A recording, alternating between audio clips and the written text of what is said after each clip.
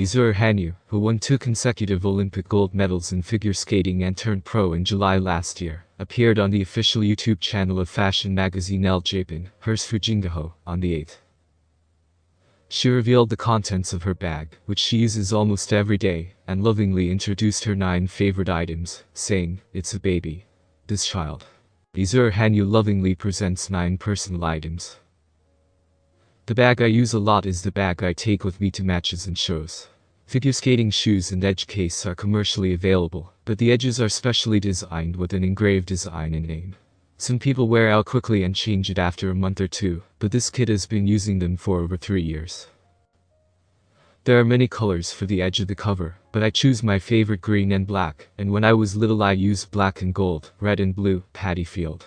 To adjust the screw so that the edge does not come off the shoe, a screwdriver is also an indispensable item. The blanket is a compressed type for outdoor use, such as mountain climbing, which is used as a cushioning material to protect shoes.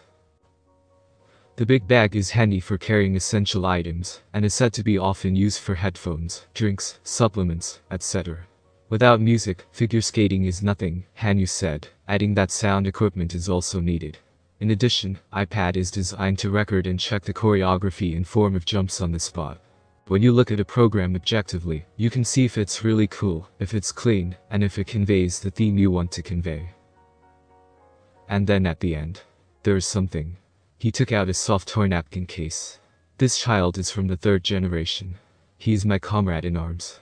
The fur of this child is luxurious to the touch, and it is very pleasant to the touch, rice field.